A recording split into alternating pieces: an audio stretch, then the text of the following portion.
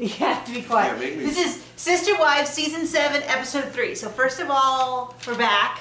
And we have to apologize for missing a bunch of episodes because we had a baby. This is him. Well, I had a baby. You did.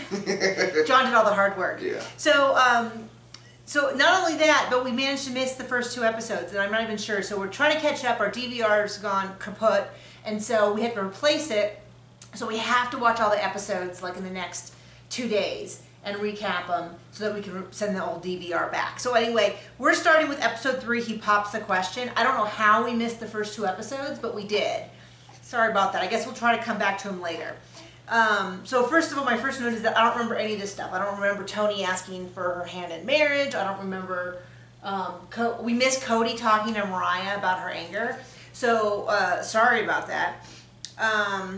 So McKelty, Cody's like really entranced. I don't know what his deal is with all of these like boyfriends, because he's like, Tony's just so, he used the word entrancing. What did he use? Persuasive and smooth. And I was like, that kid? Like, he seems like a nice kid, but he seems like a kid. Like, I don't see him as being this powerhouse of negotiation, like Cody said. But he does remind me a little bit of Cody in little ways. Like, he's kind of a little, I don't know. What do you think? You watched the episode, right? It was awful. I can't believe they passed that off as entertainment. It was pretty brutal. Okay, there you go. So Madison has her wedding, and just watching her talk to the family makes me anxious. I can feel the anxiety crawling up my throat because it's like her big day, and she's got to orchestrate all these people, and they're supposed to be adults. And she's like, please don't be late. I've made all of the arrangements. All you have to do is show up. And they're still like, wow, I have to get ready that early in the day. And I'm like, have you never been to a wedding? Like you know, and then she's like, I got rooms for everyone. If the boys want to camp, they can. And then they were like, well, is there enough room? Is there enough room? Is there enough room? And I thought, and if there's not, can't you just suffer for 24 hours? Can't you get a, you know what I mean? Like, this isn't, she's getting married. Maybe you could, I don't know, not be a huge pain in the butt about the whole thing.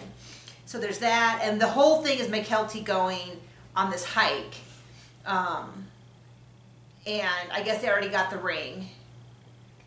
And they got engaged. And you know, this is my thing on it. Like, I think she's super young, but I got married at 30. So I kind of feel like I can say that. But she's been raised in a family where all of the mothers, not all the mothers, but most of the mothers got married really young. Like, and they didn't go to college and stuff like that. So I kind of feel like it's a little hypocritical of her parents to be like, oh, you're so young. It's like, well, yeah, but so are you. Like, if my kid wants to get married at 19, I can be like, no. You need to discover yourself, because we were whatever old. Gets him out of the house. John, not my baby. Yeah. No, no, my little prince. Stop it. Leave me alone.